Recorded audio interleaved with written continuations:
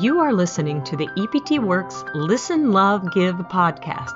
Hi, I'm Dr. Annette Cargioli, the Forgiveness Doctor. I'm here to help you create phenomenal health, happiness, and new life with energy, intuition, and forgiveness. EPT is short for Emotional Polarity Technique, an innovative, holistic emotional therapy that will change your life for good. You can subscribe to this podcast, get free EPT training at eptworks.com, and like us on Facebook. Today is episode 2. We are talking about healing obsessive compulsive disorder with emotional polarity technique. You will learn what is OCD, why people become obsessed, and how emotional polarity technique can help eliminate obsessive compulsive disorder. First, let's talk about what OCD is. OCD, obsessive compulsive disorder, is basically a problem where a person fixates with an obsession as a distraction from something else in their life they feel powerless to do anything about or control.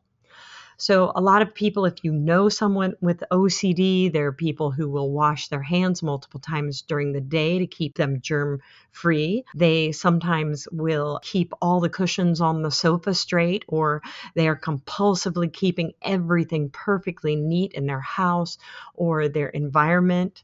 These are some of the behaviors that go with OCD. Sometimes they will only wear a certain color clothing. They're pretty much a prisoner of their obsession. Another way that obsessive compulsive disorder plays out is where someone has obsessive thinking patterns, where they are constantly having something run through their head over and over, or they have terrible thoughts that torment them, thoughts of hurting someone they love over and over, or somebody dying in a car accident, or failing at something huge, or losing their hair. So they're constantly obsessing or thinking about something that torments them and distracts them. So another example would be of this distraction. A child may feel angry with mom because she isn't there for her. The mom isn't there for the child, and the child feels angry. The child can't express the anger or denies it because she wants to be a support for the mom, and she loves mom and doesn't want to alienate mom any further by having this anger or expressing this feeling. The energy of the unexpressed anger in the child is caught in the body and expresses as the obsession or fixated thoughts. The child cannot deal with the anger, so she produces a fixation that can be worked on or treated endlessly. For example, if I have germs on my hand or dirty hands, I can wash the hands. They're clean, except in a few minutes they might be dirty again and I'll have to wash them again. So that's the endless hand washing. Or someone who constantly goes to doctors because they feel like they're sick. I get sick and then I go. This is something I can actually take care of. I have control over this. I'll go to a doctor and I'll get well, or I'll get a pill, or I'll get some fix, and then I feel like I'm in control. So really, this fixation that people have with OCD it's just this colossal distraction from something in their life, current or in the past, that they had no control over. Possibly they had a violent or an alcoholic parent, and as a child, they couldn't go against that parent, so they had to internalize all the feelings that you would normally have when someone acts violent around you. And then that comes out in this fixation in the mind or in a behavior that is obsessive and endless. The parent who has the violent behavior, the child has no power to change or fix, and the child can't leave the home and move somewhere else.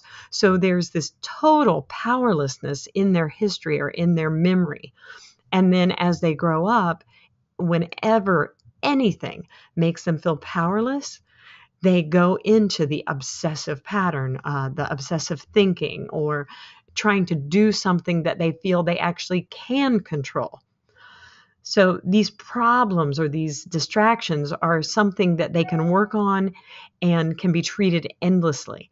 It's endless because it's not the real problem. Having germs on their hand and washing their hands is not the real problem.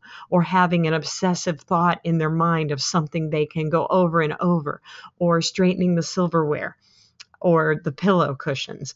This obsessive behavior or thinking is nothing but a distraction from a deeper experience in this person's life where they truly had no control and couldn't do anything to change the situation. Now, when we're doing EPT, which by the way is amazing at helping people either eliminate completely the obsessive compulsive disorder or minimize it so greatly that their quality of life improves incredibly.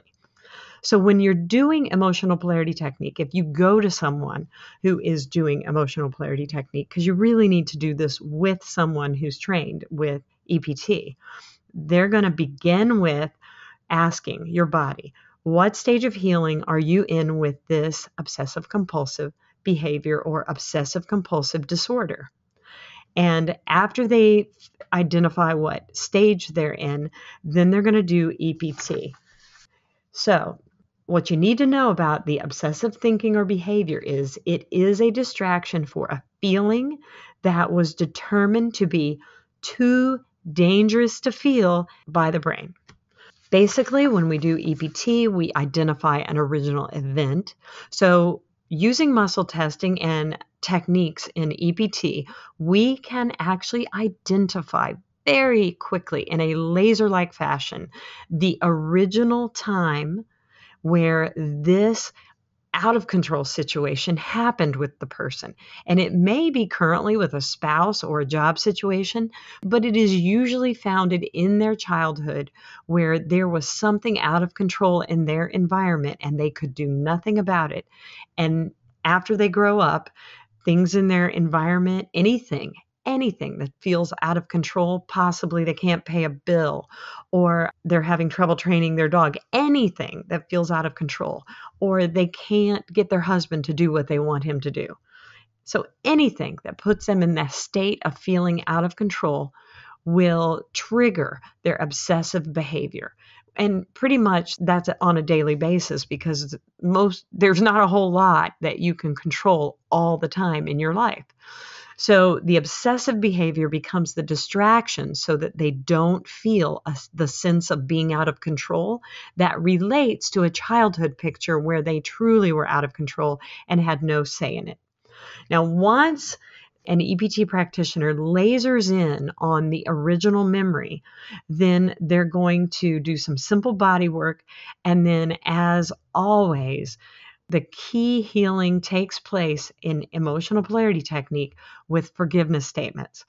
So, some forgiveness statements that you might hear when working with someone with obsessive compulsive disorder, or if you're working with an EPT practitioner. These are some of the statements that you might use to help unwind or heal this pattern of obsessive compulsive behavior. I forgive myself for believing by pouring my thoughts or behavior into this obsessive pattern, I can take away the anger, abandonment I feel with my mom. I forgive myself for believing I have to deny my negative emotions or feelings to have love and attention or to avoid abandonment. I forgive myself for believing when I feel abandoned or angry, pouring all my attention into this obsessive behavior or thought pattern will take the hurt away. I forgive myself for believing it's all my fault. I forgive myself for believing I'm not allowed to feel or to be angry. I forgive myself for believing that my dad or mom is the only person allowed to be angry and no one else in the family has a right to be angry or to claim hurt or abandonment.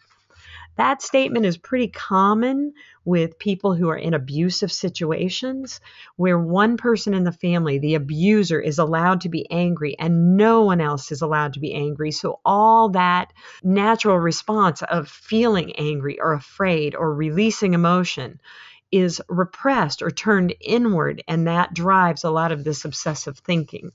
I forgive myself for believing that by denying my negative emotions or feelings, I can protect my mom or another family member, including myself. So a lot of times the child, if they've got a mom who is very emotionally unstable or depressed or sad or really struggling, the child will deny or repress their feelings, their negative feelings, their sad feelings.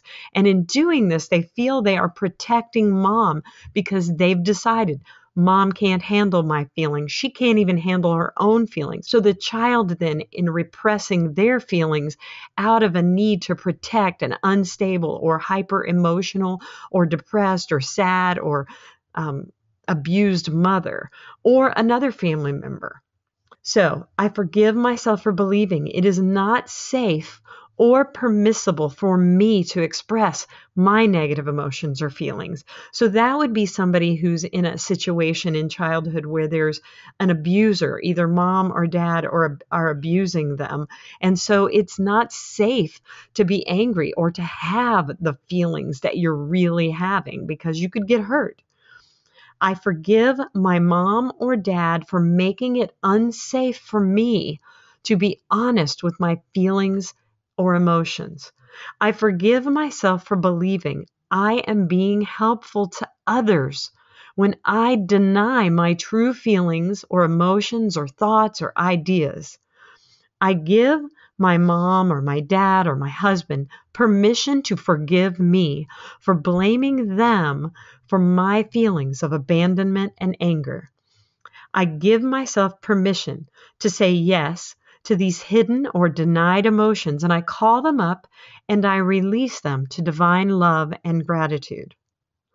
Without this pattern, I am free to be honest with my feelings. I am free to stop using my obsessive behavior as a distraction from the real things that upset me right now and in my past. I am free to accept that I am a real person with my own thoughts, ideas, and dreams. I am free to accept that I am as important as everyone else in this family. I am free to feel safe even when I feel disharmony in myself or another person. I am free to forgive myself for believing that I have to create distractions like obsessive behavior to feel safe and in control. 5 reasons I am grateful for having this problem or pattern of obsessive behavior in my life. Even though I didn't know it, the obsessive pattern gave me a safe place.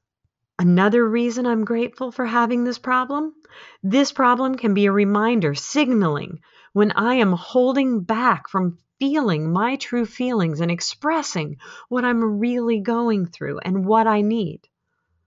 Another reason I'm grateful, I can now see how remarkable my mind is. Another reason I'm grateful for this problem, it points to the real feelings that I have hidden, my real fears, things that I can't control.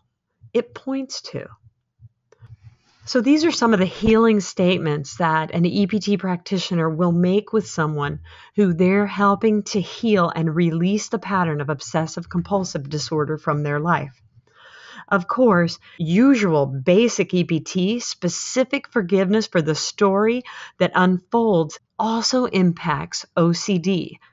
There is a case study on video where I was working with a lady who was adopted and had problems with her adopted dad. She didn't even tell me that OCD was a symptom in her life. In her follow-up interview, she was astounded at the change from that problem that took place almost immediately after 1 hour of EPT. In the video, she tells me I have no idea how her thoughts had been constantly consumed. She was right. I had no idea because she didn't tell me that problem. Basic EPT still worked magic. Thanks for listening. If you know someone who is suffering with obsessive compulsive disorder, please share this podcast with them and introduce them to emotional polarity technique. If you enjoyed this, please subscribe to this podcast, like us on Facebook, and go get your free training at eptworks.com. I'm Dr. Annette Cargioli, the Forgiveness Doctor. Until next time, listen, love, give. EPT works.